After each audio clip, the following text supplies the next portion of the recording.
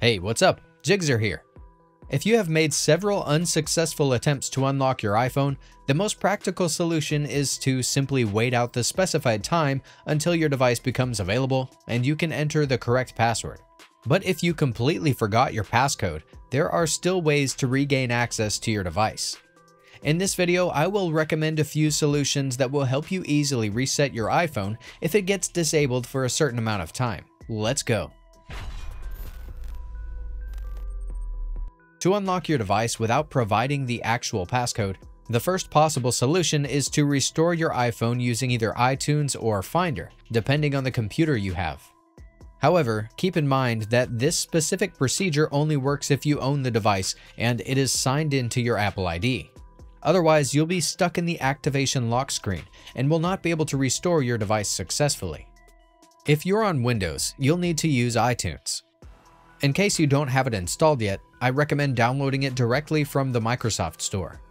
For Mac users, you can easily restore your iPhone using the pre-installed Finder application. Once you have either app open on your computer, put your iPhone in recovery mode.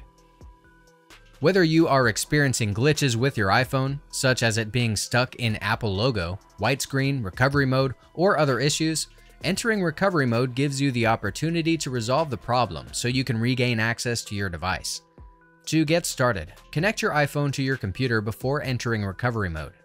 Make sure to use an original or MFI certified cable to ensure a successful connection between the two devices.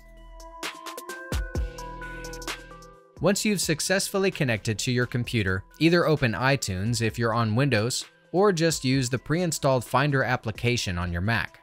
Also, see to it that both apps are updated to the latest version. To put your device into recovery mode, please take note that the combination keys are different for each iPhone model. For iPhone 8 or newer models, including iPhone SE 2nd generation, follow these steps. Press and quickly release the volume up and volume down buttons respectively. Then press the side button until the recovery mode screen appears.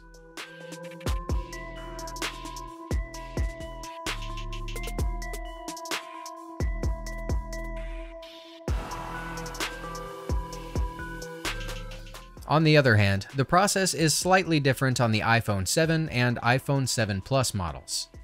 Press and hold both the volume down and side buttons simultaneously. Continue holding both buttons and release them when the recovery mode screen appears.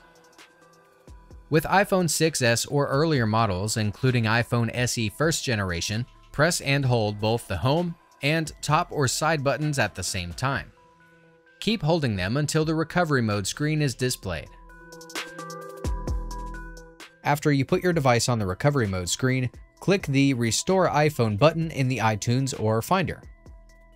Keep in mind that this process will completely wipe your device, and you will need to set it up again. After the reset, you should be able to easily restore your data on your iPhone, as long as you backed it up to your computer or iCloud account before restoring. Sometimes, restoring your device in iTunes or Finder may be ineffective and may not fix the problem on your iPhone. If this happens, you can try using a third-party application.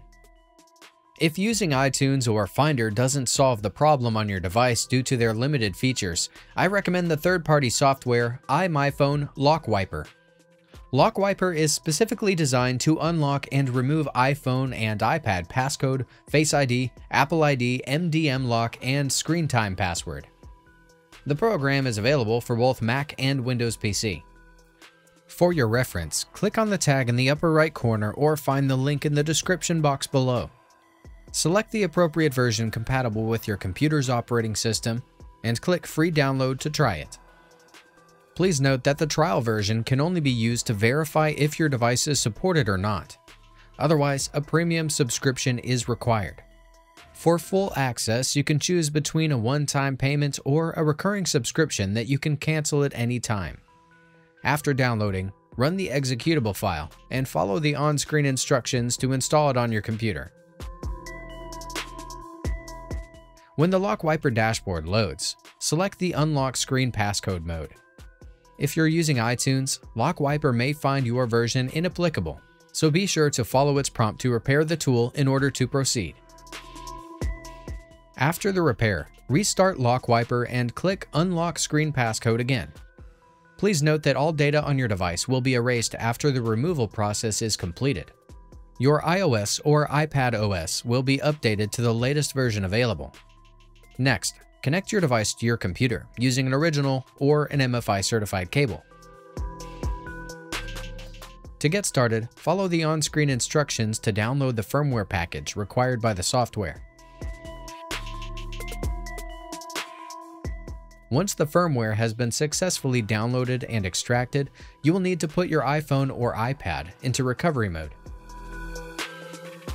Then, select the Unlock button and follow the on-screen instructions to confirm the screen lock removal process. Make sure the device remains connected to your computer and do not use it for a while to avoid interrupting the program while it is working.